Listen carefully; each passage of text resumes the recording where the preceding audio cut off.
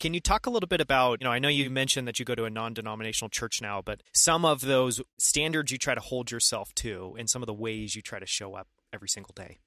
Standards, things that I hold myself up to. I don't always live up to those though. But the thing that I really try to aspire to do is to give people as much grace and give myself as much grace as I give other people. I don't want to be judged on my worst day. Just for instance, I had something really embarrassing happen to me a couple of weeks ago. I don't know if you've ever sent the wrong message to the wrong text thread on your phone. I did. So I had been, presumably, I thought I was sending a message to my college girlfriends. We have known each other for 25 years. And we kind of talk like truckers and sailors to one another. Okay. Even though we went to a Christian school, we love each other. We know everything about one another. And we were having the funniest conversation on this text thread.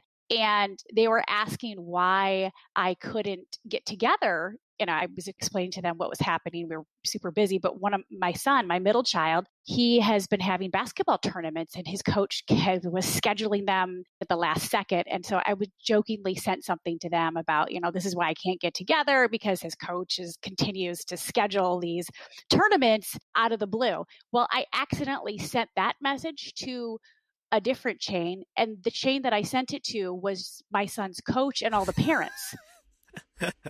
And I realized it went away and I was like, oh my gosh, I put my phone in airplane mode, hoping that it didn't go through, and it went through, and it was really embarrassing.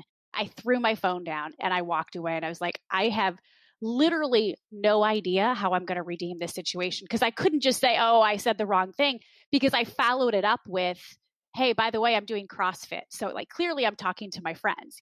And I just thought, you know what? I told my son what happened. And I said, look, that's probably not the best moment for your mother, not one of my finer moments.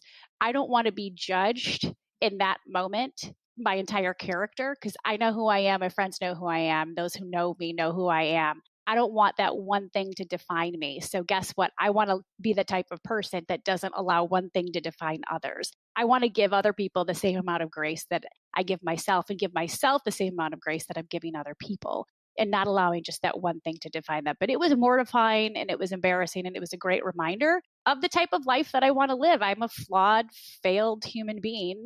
I do stupid stuff. We all do stupid stuff. And I realized that about myself, and I realized that about other people. I don't want to be that judgmental person that judges and assassinates somebody's character and judges them on one thing. So I'm just trying to be full of grace for myself and for other people.